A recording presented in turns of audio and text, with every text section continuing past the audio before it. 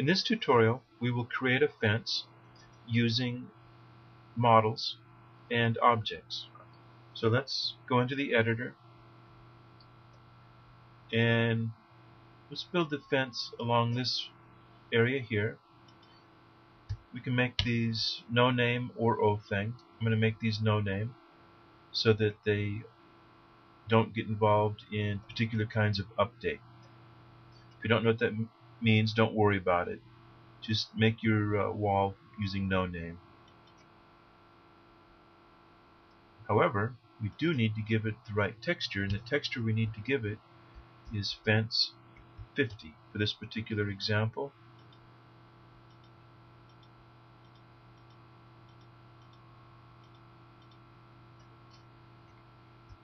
Let's save, load, go back to the editor. There's our fence. That's pretty easy.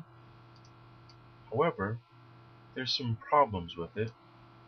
Number one, you'll notice that we're pushing the fence around. We tend to think of fence as something that's stable. So, holding the shift key down, I'm going to select each of these units of fence.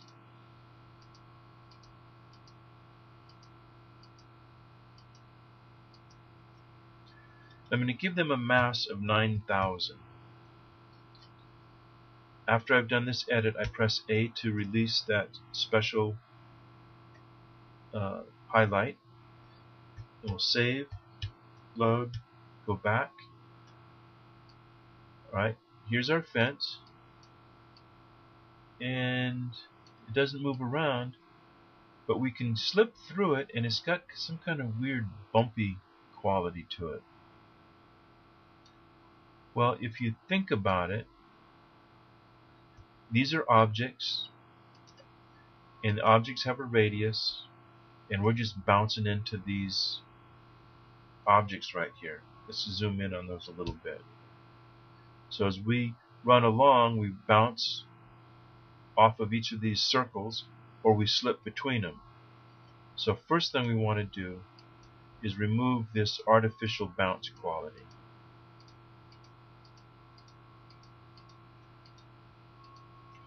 So we are going to take the object collision off.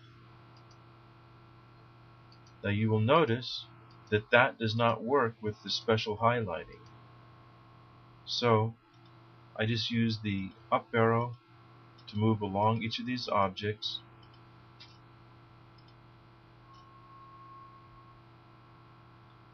And take the object collision off. I'm double checking to make sure it's good, and we're good to go.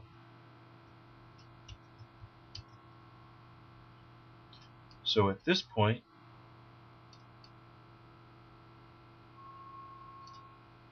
we don't have the funny bouncing, but we go through the wall. In order to fix that, we use an rbox. So we create a new domain, give it the effect rbox. We want no ceiling texture, no floor texture, and I'm going to make this 64 tall. You'll see why in a moment. That's domain 2. I come back over here and we have to give that domain 2, and we'll leave the mid texture as nothing because we don't want it to show.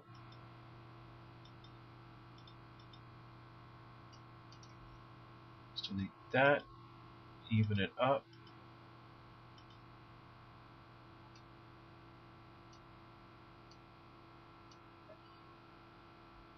And let's take this down to 32.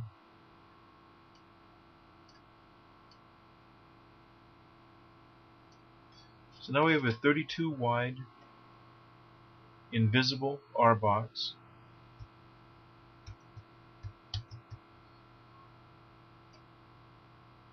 And this should prevent us from going through, which it does.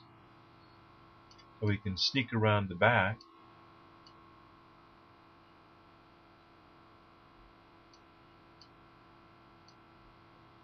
You'll notice an issue here with the finishing touch.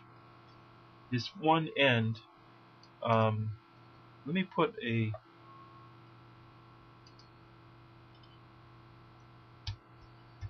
section of the wall up here out in the middle so we can take a look at it. In order to create endless walls, each segment has a post on one end and open on the other, which means in order to finish this out,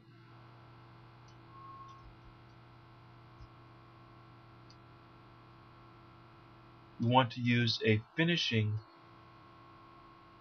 post, which in this case happens to be fence 54. You'll notice I made it just 64 units away from the other one.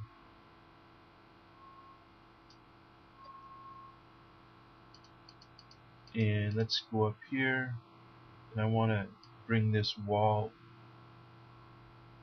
in so that it's flush. Now this, if everything went well, nope, it's 1 unit too far out.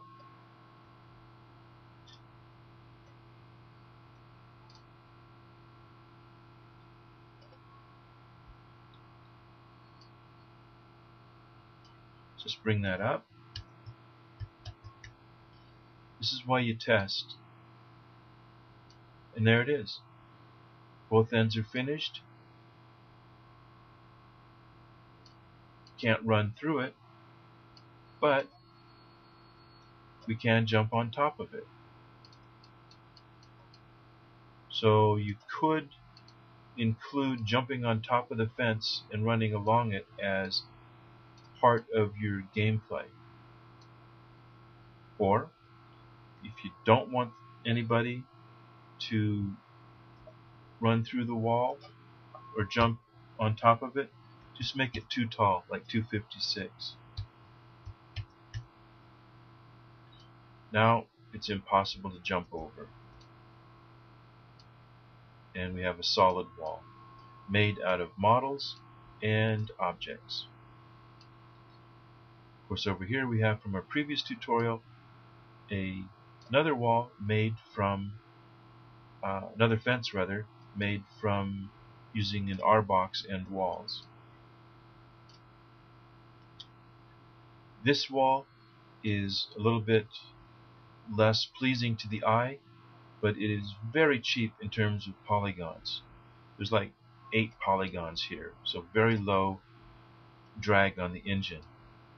These walls, on the other hand, have several thousand polygons in the same amount of space that this wall uses up basically 8. So depending on your situation, if it's distance, either one could function. If you happen to like the structure of this particular wall, you could make that into a BMP. You could take a snapshot of it and convert it into BMP. So it's a question of how are you going to actually be using it in the game. Sometimes using a wall on an rbox to create a fence is ideal. Sometimes you want to use a model.